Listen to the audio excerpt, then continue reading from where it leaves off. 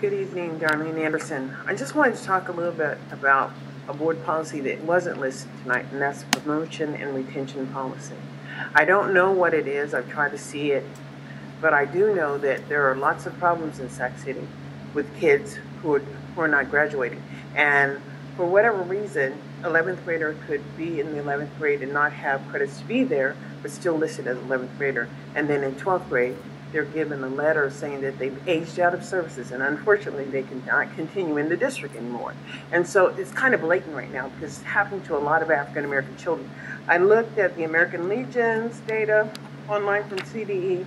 I looked at capital cities. I looked at the Success Academy, and very, very small amounts, 20%, 16%, very small amounts of children are meeting grade level proficiency.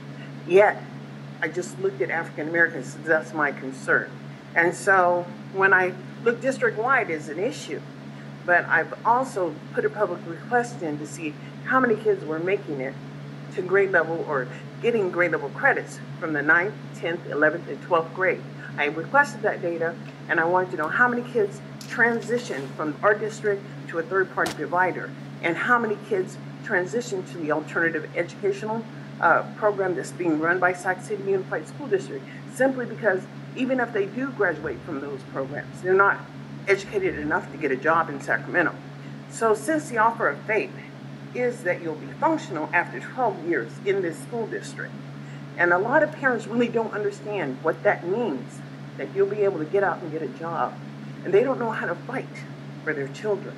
And so it's so critical that we start figuring out what we do to hold districts accountable. And one thing I did want to mention, I've asked for data before. They said it's not something we normally collect and they can't do it. Well, I talked to CDE and they said, yes, they can get the data. It might take them longer, but they can still get the data. So I expect I'll send that data to the board and expect to get it. Thank you. Thank you, Darlene.